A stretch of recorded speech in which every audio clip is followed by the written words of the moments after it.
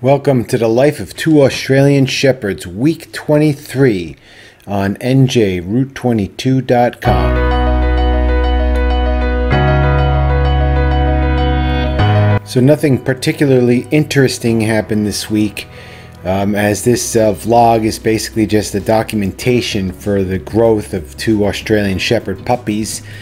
We'll see how long we can keep this going. But it's for historical purposes for the family and to share what it's like to have two Australian Shepherds in a family of other dogs.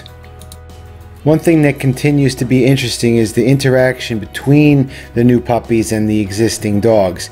It's a slow process, that's for sure, because the other dogs still get kind of angry. One thing I'm surprised about is the loving nature of our Australian Shepherds.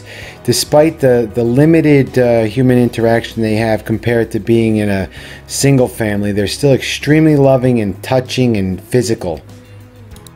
I guess all dogs are like that, but these in particular are surprising to me because they definitely do not get the same amount of human interaction on a weekly basis than you might get otherwise, and they're still extremely awesome people dogs. And lastly, one thing that stands out is our dog Chewy here, who's about 5 years old. She's changed profoundly in the last 6 months or so.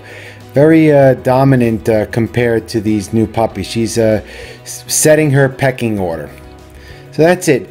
See you next week on the life of two Australian Shepherds on NJRoute22.com.